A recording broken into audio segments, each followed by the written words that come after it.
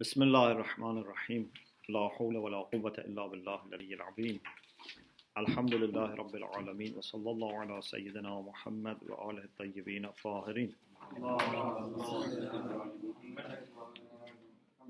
اللهم أخرجني من ظلمات الوهم وأكرمني من نور الفهم اللهم افتح علينا أبواب رحمتك وانشر علينا خزائن علومك برحمتك يا أرحم الراحمين. The third chapter in the section on prohibitions is فاقتضاء النهي للفساد. Is about an issue that we had it also in the previous book, and that is whether prohibition implies invalidity. Thank you very much. So if something is prohibited and still you do it, is it valid? It is true that you have done an act of disobedience because you didn't listen to the prohibition. But is also the act void and invalid? Or you can say the act is valid although he has committed a sin, for example. So فَاقْتِضَاء النَّهْيِ للفساد, whether prohibition implies invalidity or not. هذه المسألة من المسائل المهمة في علم الأصول. This problem is one of the important problems in the principles of jurisprudence, in the science of principles of jurisprudence. التي يترتب عليها استنباط مسائل فقهية كثيرة, on which inference of many legal issues, many jurisprudential issues rely.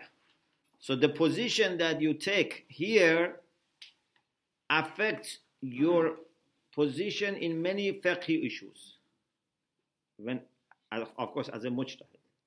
If a mujtahid wants to make his ijtihad, this issue is one of the issues that can affect his ijtihad. وَيَقَعُ الْكَلَامِ فِي مَقَامَيْنِ. We speak in two cases, in two areas. One is when nahi belongs to an act of ibadah, an act of worship, a devotional act. Another is when nahi belongs to an act of transaction, mu'amala.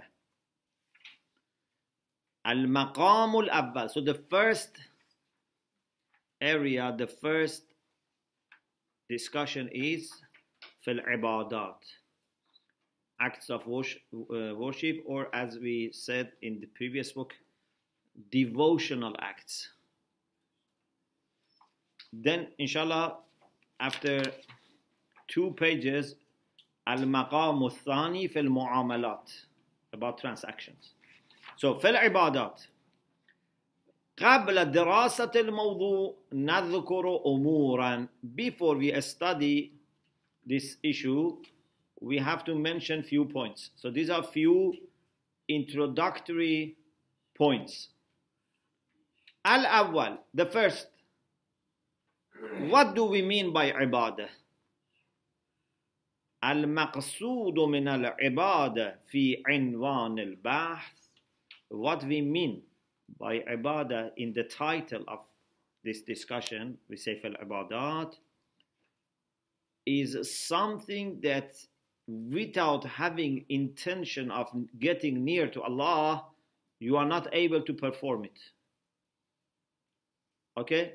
If you do the action physically, but you don't have the intention of taking, seeking nearness to God, the action is not valid. Al-maqsood min al-ibadat fi inwan al-bahth. What is meant by ibadah in the title of this discussion is ما لا يسقط أمرها على فرض تعلقه بها إلا إذا أتي بها على وجه قربي. Something that its command would not drop if the command belongs to in this ibadah. Okay?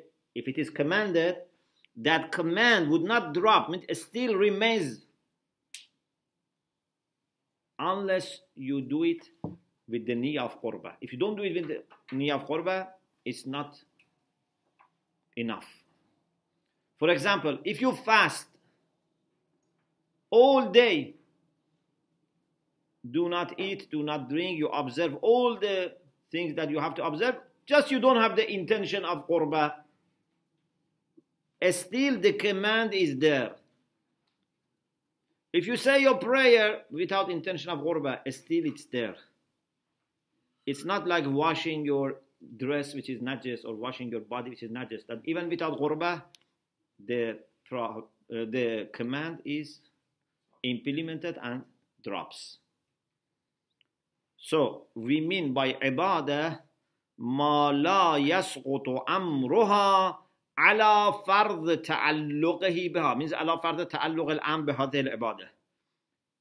If you assume on the assumption that command has belonged to this ibadah, that command would not drop illa idha utiya bi, unless you bring this ibadah ala wajhin qurbi, means with the intention of getting closer to Allah.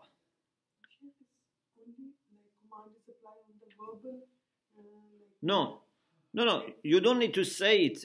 You mean to say the niyyah? No, you don't need to say, to utter that I do this qurbatan Allah, but your intention. Why you do this? Motivation comes from seeking nearness to God. فخرجت التوسليات من التعريف. So all those wajibat which are tawassuli. You remember we said wajib is either ibadi or tawassul. Tawassuli means you just need to do it. Even if when a person is sleeping, when a machine does it, it's enough. If a machine can wash your dress properly, that's enough. You don't need to wash it yourself. Yeah? But for ibadat, you have to do it yourself and you should have the niyyah of qurbah. فخرجت التوسليات من التعريف. Why? لأنها, how is a pronoun, refers to what? Tawassuliyat. Because tawassuliyat are umurun, are things that yasqutu amruha, their command drops, even if you don't bring it كذلك على وجه قربي. Even if you don't bring it with the niyyah of qurbah, still the command drops. Okay? Means you have no further duty.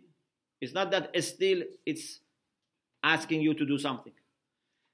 If you wash your dress without niyyah of qurbah, okay, you don't have the command of wash your dress. But if you fast without qurbah, the command is still there. So if there is time, you have to do it. If there is no time, you have to do ghaza. Say your prayer. If you don't do it with niyyah, even if you do tens of rak'ah without niyyah, the command is still there. You have to do your salat, and if the time is over, you have to do qadha. The command has not dropped. Means still is effective and still is obligatory and binding. Yes. If you want to do all your actions, qurbatillah. That's very good. Washing the clothes or doing your work, qurbatillah. Would that be acceptable? Then you get reward for them. Yeah, you can make all your actions with the qurbah. Then everything becomes ibadah. But the thing is that for those things which were tawassuliyat, this was not a condition. So even if you don't have qurbah, then still it's valid. The second introductory point, we said we mentioned few introductory points. Yes? The second, قد عرفت أن المراد من الصحة في العبادات هو كون المأتي به مطابقا للمأمور به. When we say an ibadah is valid, what do you mean by validity? You mean that it has been performed according to the command. And the result is that the command is no longer binding. So you don't need to repeat or to do qadha, because you have implemented the command. So, al-murad min as-sihha fil ibadat. What is meant by sihha, validity, in acts of worship is kawnul ma'tiyya bih, is that what has been brought, what has been done, what has been performed corresponds to what has been commanded. So what you did and what you were asked to do match. Ma'mur bih is commanded. Yes. What you are commanded is ma'mur bih. What you have done is ma'tiyya bih. So if ma'tiyya bih and ma'mur bih match, then it's valid. And therefore, you don't need to repeat. Or you can divide it in this way. So there are two definitions here. One is to say, كون المعتية به مطابقا للمأمور به. The second definition is to say, الصحة is ما يسقط الإعادة والقضاء. When something is valid, it means that you don't need to repeat if there is time, and you don't need to do qadha if time is over. So validity means basically the command has been obeyed and taken into consideration. Al-Thalith, the third introductory point. Prohibition has different types. According to one definition, it can be tahrimi and it can be tanzihi. This is one definition. Another definition, division. According to one division or classification, according to one classification is either tahrimi or tanzihi. Tahrimi comes from hurma, it's haram. Tanzihi means disliked, it's karaha, it's not hurma. It's better you keep away from it, but even if you do it, okay? So tahrim and tanzih. This is one classification. Another classification is Mawlavi wa Irshadi. Either the prohibition is said as a master to whom you have, responsibility of obedience. He has the power of being obeyed. Irshadi is like advice. When a doctor tells you what to eat, what not to eat, this is irshad, it's advice. Sometimes maybe Allah subhanahu wa ta'ala, sometimes maybe, for example, the Prophet says something as irshad. For example, says, don't eat this food. But if you eat, you are not going to be punished for it. You have just lost a maslaha, an interest. Okay, so there are two classifications. One is to divide prohibition into hurma and karaha. Okay? The other is to divide it to Mawlavi and Irshadi. Now let's discuss all of them. First, if there is at-tahrimi al-Mawlavi,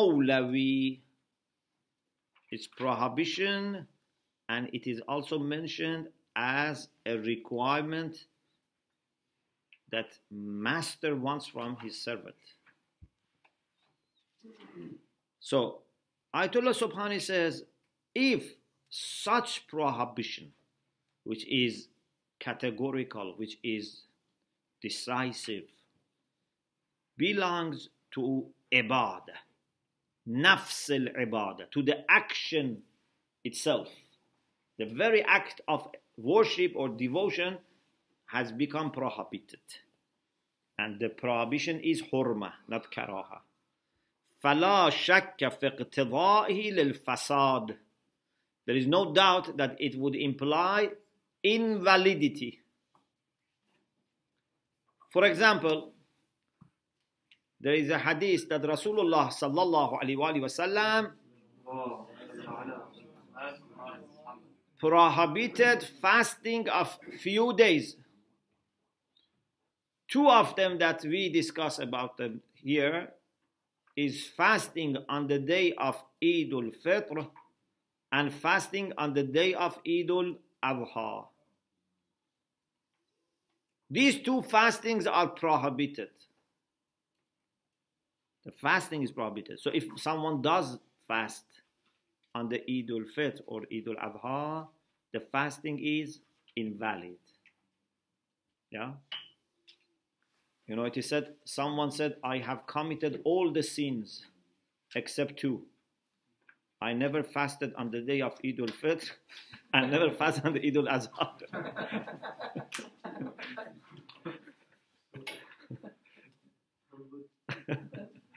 Get away with it. So these are some sins that no one does. Yeah? لأن الصحة بمعنى مطابقة المأتي به للمأمور به. Because as we just said in the second point, we just said the first definition of sahha is what? What has been brought and what has been commanded match. الصحة بمعنى مطابقة المأتي به للمأمور به. What has been brought corresponds or matches what has been commanded. ومع تعلق النهي بنفس العبادة. And when prohibition belongs to the same act of worship, then it cannot be also something to which command belongs. Such fasting, for example, on the day of Eid has no command. There is no ma'mur bih here. لا يتعلق بها الأمر لاستلزامه اجتماع الأمر والنهي في متعلق واحد. How can we say that God has prohibited this and at the same time has commanded this? This has no command. فلا يصدق كون المأتي به مطابقا للمأمور به. So it's not true. It doesn't, make sense to say that what has been brought corresponds to what has been commanded, because there is no command. لعدم الأمر. وبالتالي لا يكون مسقطا للإعادة والقضاء. Therefore, because there is no command, you cannot say this fasting drops command for repeating or qaza, because there is no command at all. بعبارة أخرى إن الصحة, when an ibadah is sahih, valid, إما لوجود الأمر, either there must be a command, or even there is no official formal command issued, you know that this is lovable, pleasing to master. Mahbubiyya, it's lovable to master.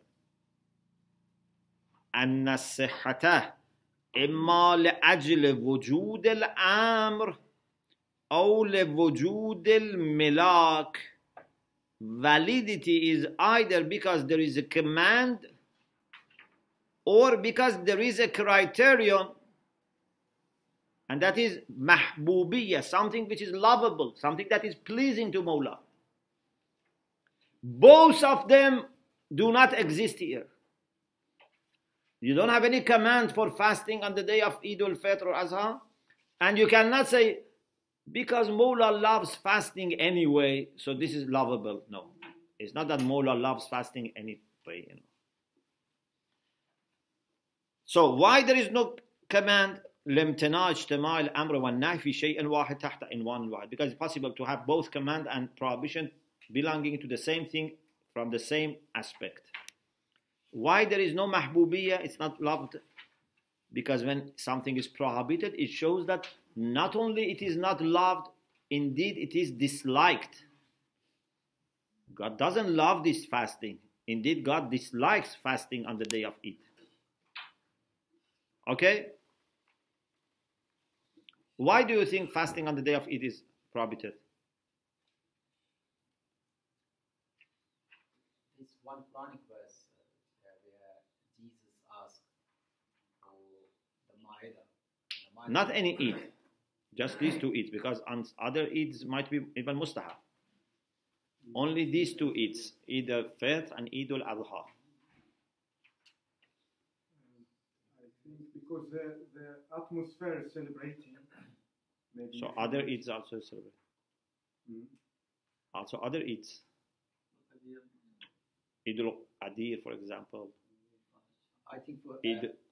Eid al-Fitr, because so many things were forbidden for 30 days, and this is like a permission, and same for Eid al-Adha as well, because on Eid al-Adha most of the Hujjaj, they are in ihram and they take the ihram off, so that's why they're coming and out from certain things, so that's why it's a kind of celebration.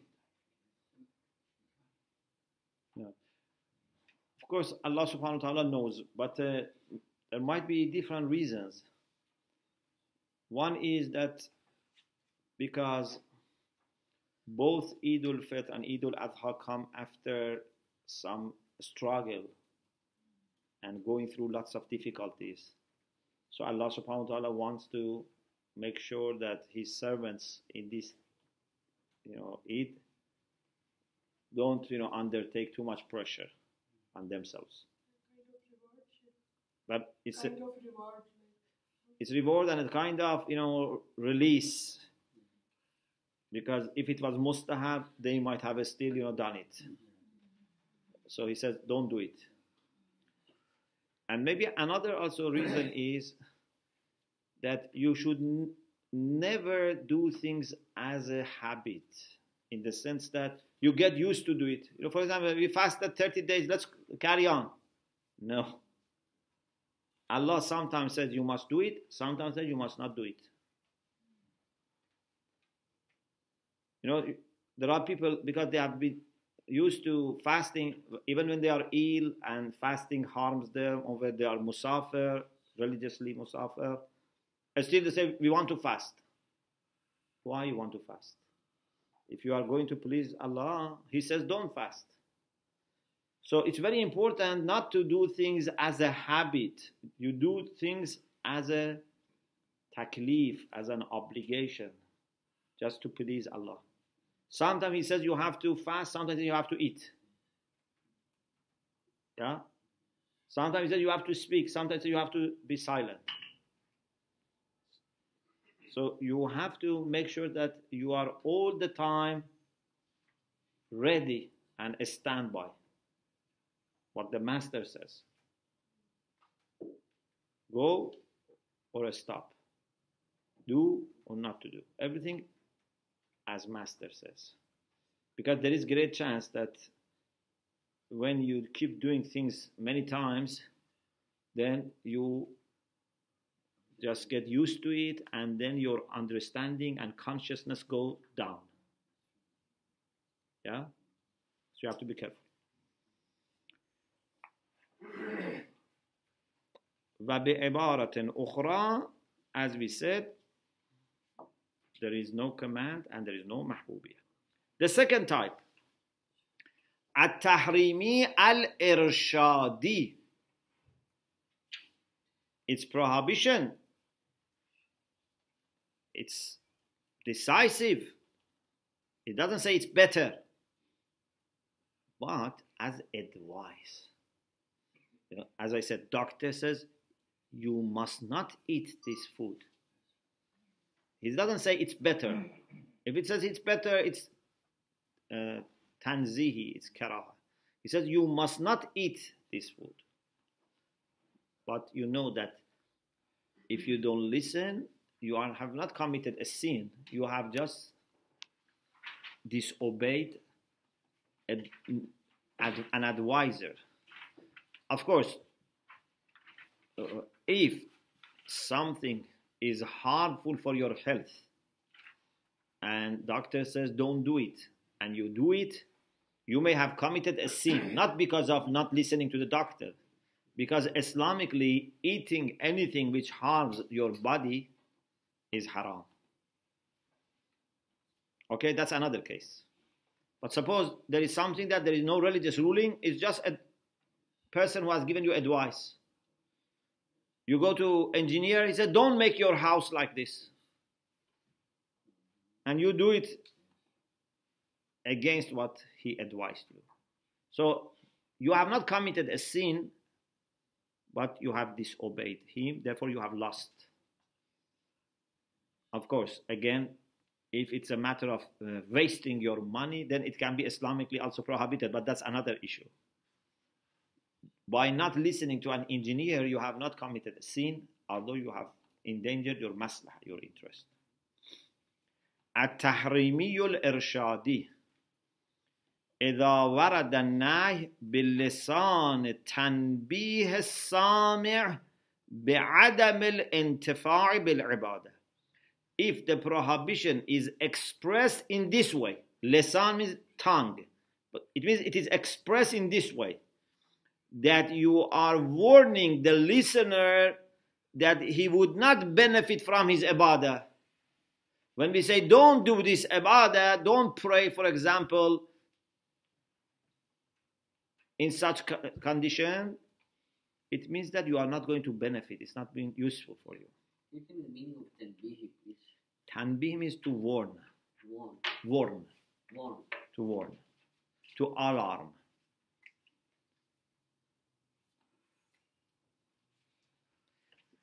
Sometimes we use in Farsi for disciplining and punishing. They say tanbih kardan. But in Arabic means to warn. So maybe sometimes after warning and the other person not listening, punishment comes. So then in Farsi said tanbih kardan for punishment. Okay? إذا ورد النهي باللسان تنبيه السامع بعدم الانتفاع بالعبادة. If prohibition comes with this language, so it's expressed in this way, that the listener is not benefiting from his worship, as we have in the hadith of Prophet Muhammad sallallahu alaihi wasallam saying, "Da'i salata ayyama aqra'ik." Prophet told a lady that in your period, leave prayer, don't say prayer. They say this is irshadi. In what sense? In the sense that this prayer is invalid. If you say your prayer, it's invalid. Not in the sense that she has committed also a sin on top of that. Okay? This is just something that you are not going to benefit from.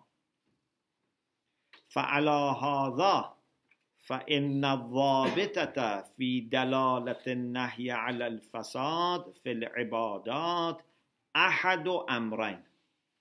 So, according to what we have discussed so far, على هذا means based on what we have discussed so far, the criteria for prohibition implying invalidity in acts of worship is one of the two. So there are two ways that prohibition can imply invalidity. One, إما لامتناع اجتماع ملاك النهي مع ملاك الصحة.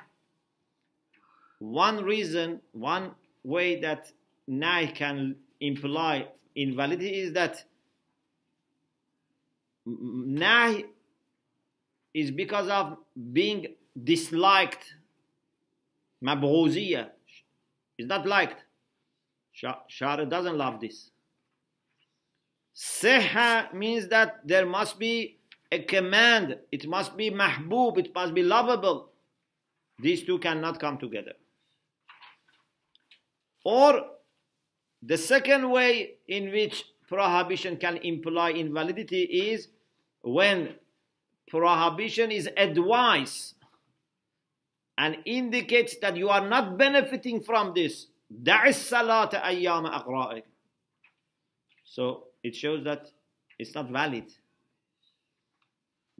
إِرْشَادًا إِلَىٰ عَدَمِ الصِّحَّةِ فَيُحْكَمُ عَلَى الْعِبَادَةِ بِالْفَسَادِ فِي كِلَا الْمُوردَيْنِ. In both these cases, the judgment is that ibadah is invalid. Fasad, yes, means invalid. Is a batil?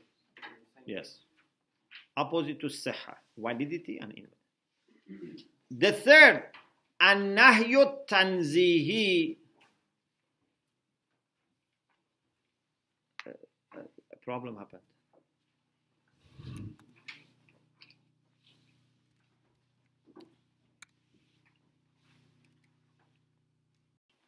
Okay, the third type is an-nahyu tanzihi. And that is, as we said, prohibition in the sense of karaha. It's not tahrim, it's tanzih. It's better to distance from this. إذا تعلق النهي التنزيه بالعبادة. For example, you are a neighbor to masjid. Don't say your prayer at home.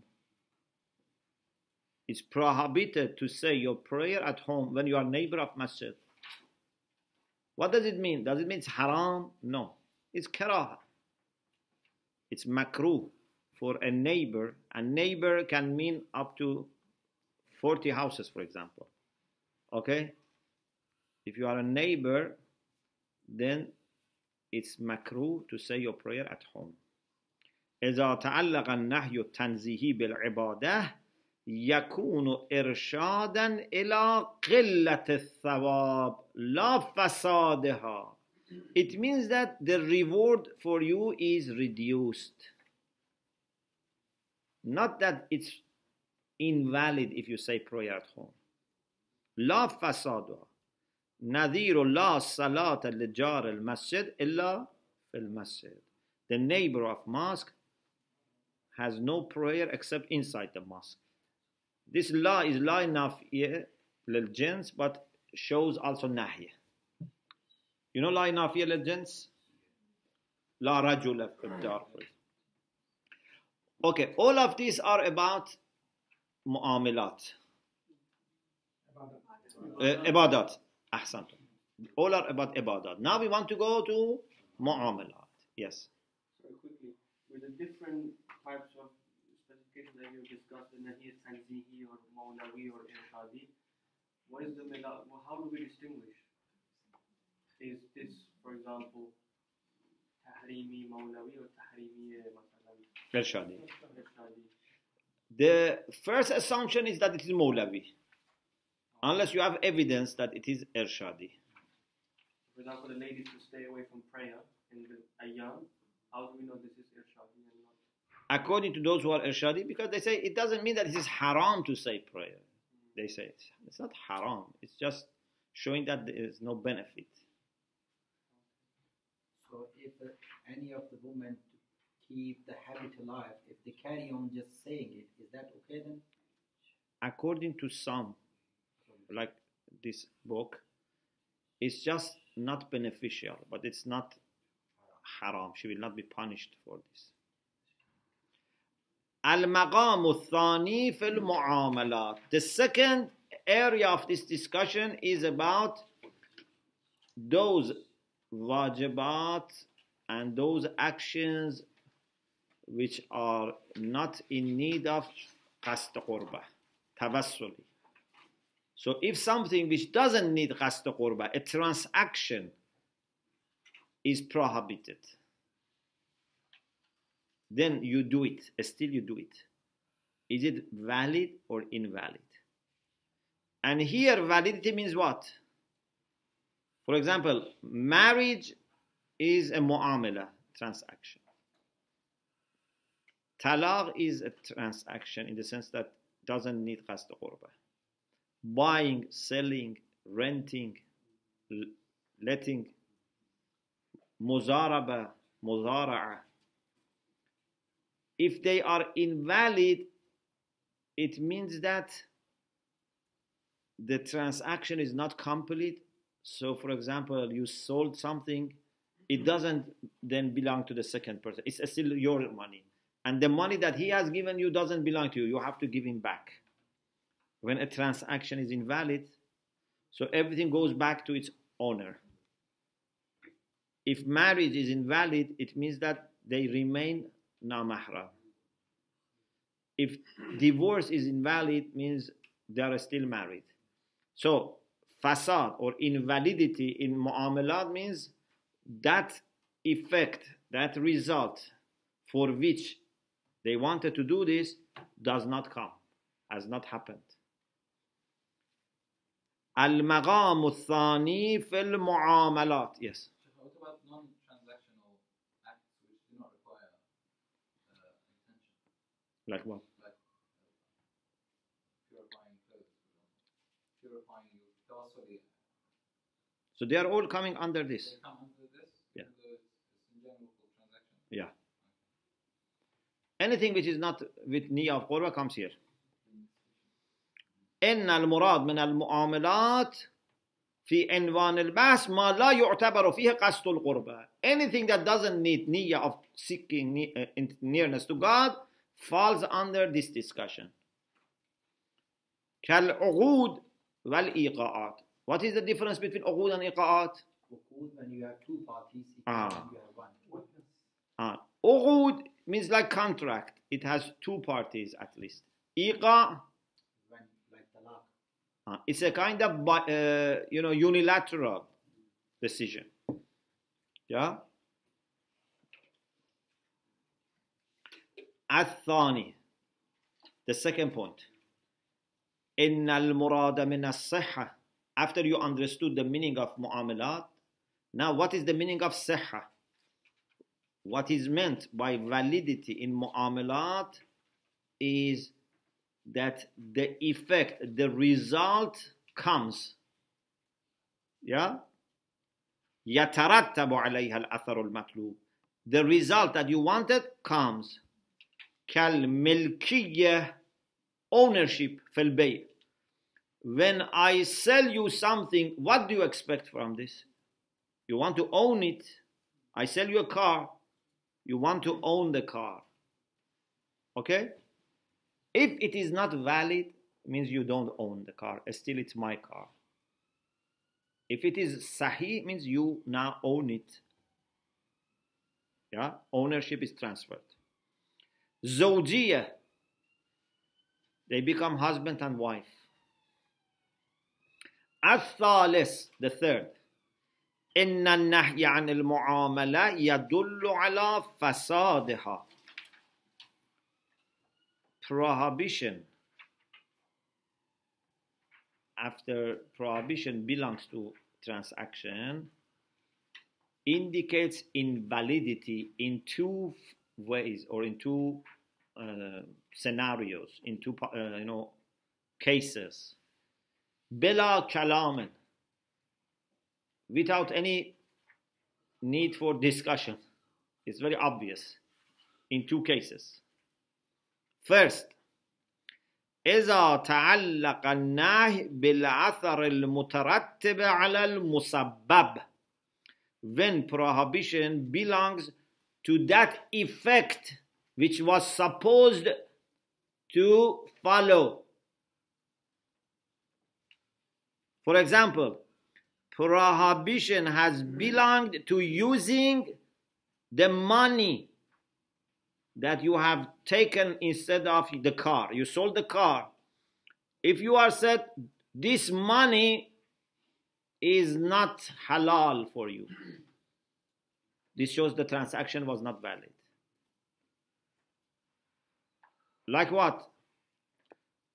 For example, if someone sells sharab, we say this money is haram. What does it mean? It means the transaction was invalid, so the ownership is not transferred. كما إذا تعلق النهي بالتصرف في الثمن أو المثمن. You are said not to use thaman, means the price, or muthman, the one for which you paid the price. Okay? So, you sold sharab. Sharab is muthman, and the money is thaman. Thaman means price. Muthman means for which price was paid. Yeah. If we know, if we're selling an item which is halal for us, we don't like a car, and we know that the buyer is a seller of liquor, does that mean we cannot sell it to that price when we know that price is seller of liquor? That money is haram for him. That's another issue. Is the money that he is giving you, is this money known to be haram or not? Yes, I know that his business is selling liquor. Maybe this money is coming from somewhere else. That we don't know. Pardon? That we might not know. Yes. كما إذا قيل ثمن الخمر سحت. Suht means batil, means haram. The money that someone receives for selling khamr. Okay? This is suht. This is haram. So it's obvious from hearing this, you realize that the transaction was not valid. Otherwise, why this money is haram? فإن تحريم الثمن للبائع يلازم فساد المعاملة. The fact that it has been said that the seller is haram to take this money means that transaction was fasid, was invalid. وإن الثمن لم يخرج عن ملك المشتري. This money is still under the ownership of the buyer. Yeah? Still is the money of the buyer. وَبِالتَّالِي لَمْ يَمْلِكِ الْمَبِي. So the buyer has not owned what is sold. The seller does not own the money and the buyer does not own what was sold. So it's invalid. So if somebody buys alcohol first, it's haram to do that. So the money still belongs to the money. Money does not transfer to the other party. Doesn't transfer to No. It's like stealing, basically. yeah. Pardon? So if you take the money and he goes and you go, money is still his. Yes. And the one is to the Money is his. But buying alcohol itself is haram. Not alcohol for like medical alcohol or drinking wine, like sharab, khamr. Sometimes in industry they buy alcohol for industry. That's possible. But if there is something, according normally to fuqaha say, if there is something that the only considerable usage is haram, then you cannot take money for it. There's something that the only considerable benefit is to use it for haram. But if it is something that can be used for haram and can be used for halal, then you can sell it and buy it. Okay? Some people play lottery and they sometimes win the million. When what is the like validity of this million? Valid to buy something or not? So we have to see whether the prohibition belongs to it, like gambling. Lotteries can count gambling. Pardon? Lotteries like buy a ticket and win money. According to some marada, it's not prohibit. It's not permissible. So it doesn't. The money does not, transfer to people. The second type, إذا كان النهي إرشادا إلى فساد المعاملة. When the prohibition is a kind of advice, indicates that mu'amala is invalid. For example, Quran says, وَلَا تَنْكِحُوا مَا نَكَحَ آبَاؤُكُمْ مِنَ النِّسَاءِ. Do not marry those women that were married to your fathers. Okay?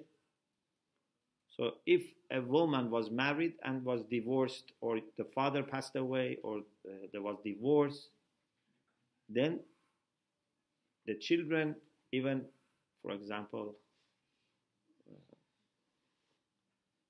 maybe, for example, they have not even, it's not children from the same mother, another mother, they cannot marry that woman. So what does this mean? It means that this nikah is invalid. Not that nikah is valid and they have committed haram. It's more than that. Nikah is invalid. It doesn't become his wife. Pardon? It's not nikah. It's not a valid nikah. Can father marry if son divorces his wife? If it is real son, no. But if it is adopted son like Zayd, that's another issue. وهناك صورة ثالثة لا تلازم الفساد. There is a third scenario, a third option that would not require invalidity. Like what? The mu'amala by itself is not a problem. But, for example, there is a timing which was bad. Okay, a timing. Like, for example, when you are muhrim in Hajj, you are muhrim. When you are muhrim, you should not do marriage, formula, aqdun nikah. You should not basically get married when you are muhrim. But it's not that the marriage itself is a problem. You could have married this lady another time. The problem is the timing, the condition. In the condition of ihram, in those few days of ihram, you should not have done this. تعلق النهي بالعقد الصادر عن المحرم في آل الإحرام بأن يكون المبغوض صدور عقد النكاح عن المحرم. What is disliked is doing this nikah in this condition of ihram. دون أن يكون نفس العمل مبغوضا. It's not that nikah is mabghuz. Nikah is disliked. So what seems to be the position here is that nikah is not invalid. Because nikah is not ibadah that you say when it is prohibited is invalid. So if this person has married someone during ihram, has committed a sin, but they are husband and wife. Okay? It seems this is the case. So, as a result, it's understood that prohibition require or indicate invalidity in two cases. First, when the very act of transaction is prohibited. Shara doesn't like this transaction. Okay? Second, when the prohibition shows that the mu'amala is invalid. The first is like transaction of sharab with money, that the very transaction is disliked. The second, which is irshad, like marrying someone's wife, someone's father's wife. Marrying someone's father's wife. Then Ayatollah Subhani has a discussion that we don't need to, I think, discuss it. And that is to clarify what is the difference between this issue and the issue of ijtima' al-amr wal-nahy. I think it's very obvious. There you had amr and nahy. Here you have nahy and maybe not amr at all. There is no amr here. When we say charging money for selling, sharab is haram. There is no amr for selling sharab. Or, for example, marrying your father's wife is not halal. There is no amr here. This is not the issue of amr and nahy. In some cases, like ibadat, there can be amr, but even there we said sometimes there is no amr. Yeah? Like fasting Okay, it is true that fasting is ibadah, but fasting on the day of Eid, we said it has no amr at all. So we don't need to discuss this. Then there are few examples from fiqh, because we said at the beginning there are many issues in fiqh that faqih, by taking a position here, would make relevant or corresponding position in those issues. So Ayatollah Subhani gives few examples. I mentioned maybe two of them because it's easy, you can read. For example, we have in hadith from Ahlul Bayt alayhimus salam that men should not put on golden dress, and they should not say prayer in golden dress, or having something as a gold. So now the question is, if someone says prayer like this, is it valid or invalid? So according to many ulama, it's invalid, because Nahi has belonged to ibadah, salat. Another case, when Imam asked to give zakat, to give alms, so that Imam distributes, the person doesn't give to Imam and distributes himself. Is it possible? No. They say it's not possible. So then, has he to repeat? According to some, yes, he has to repeat, because it was fasid. He shouldn't have done this, because zakat is in need of qurbah. If someone that should make tayammum, because, for example, water is harmful for his health. It's very, very cold and he is ill. If he makes wuzu with such cold water, it's harmful for him. He has to make tayammum. If he still makes wuzu, what happens? So some say his wuzu is invalid. Some say because wuzu is ibadah. Because you remember we said wuzu is one of the muqaddamat, which is also ibadah, needs niyyah.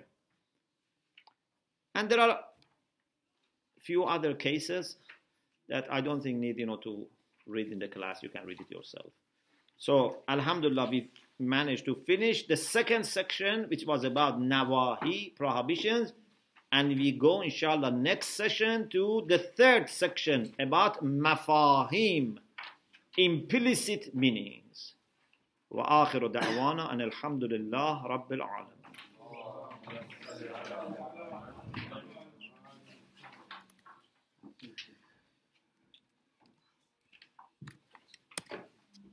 I trying to finish